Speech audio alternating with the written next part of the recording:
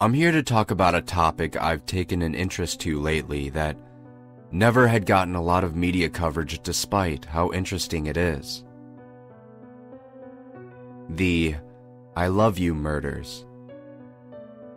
They were a series of 5 murders, which took place in a large city in Ohio throughout 1962. The first in the chain of murders took place on January 20th. A woman had been found in an alleyway in the more sketchy part of town. She had been scalped. Not a single strand of her long dark hair had been left behind. It was definitely a very odd MO. Cause of death was determined to be a stab wound to the back that pierced right through to her heart. The only clue left to go on was a note, which was stuffed into her mouth that read, "I loved her." Since there wasn't anything else to go on, it turned into a cold case.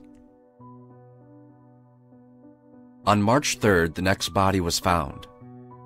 A woman had been beaten to death and was sprawled out across an old set of railroad tracks not too far from downtown. She had been beaten to death and left very disfigured. She had definitely put up a fight in an attempt to get away.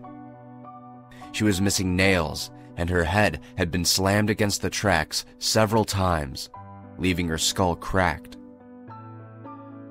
The most disturbing part of this murder is the fact that her crystal blue eyes had been gouged out while she was still alive. There was a note stuffed into her mouth that read, "I loved her," just like the previous murder. In mid-July, a few teenagers had broken into an abandoned house to drink, but their party had been cut short when they found the body of a woman who had been slaughtered in the back room. Her heart had been literally chiseled from her chest, which was also the cause of her death.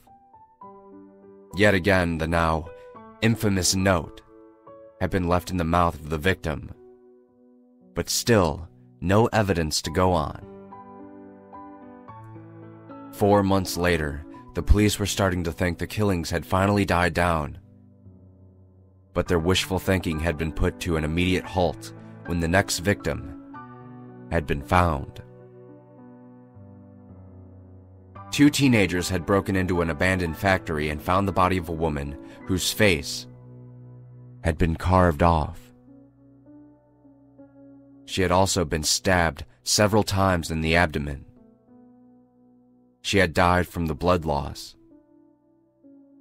But same as always, nothing but the note was left behind. The 5th and final murder took place on December 1st. This murder wasn't like the others, though. The only things that had been left behind were 2 green eyeballs, red chunks of hair, a heart, the woman's face, and a note that read, "I loved her."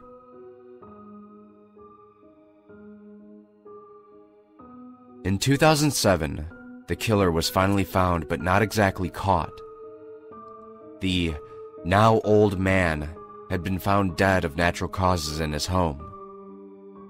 Months later, while his children were clearing out his house in the process to put it up on the market, they found an old wardrobe with a padlock on it.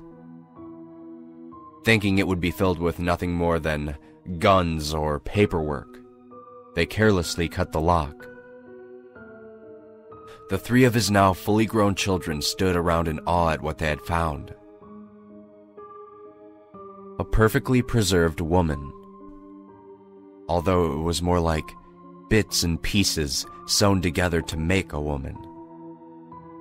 Taped to the doors on the inside of the wardrobe were pictures that looked to be of their father in his teenage years, with a gorgeous woman about the same age.